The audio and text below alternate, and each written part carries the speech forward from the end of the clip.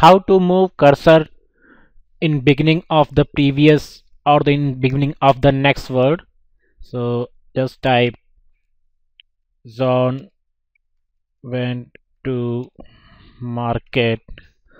So what I want to do is move the cursor here and not do it just what you need to do is control and press left arrow, and it will be in beginning, it will be in beginning of the market.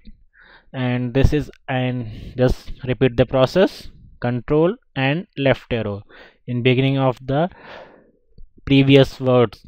So what next is I'll do is just move it to beginning of the next word, control and press the right. This is how we move the cursor in beginning of the previous or next word.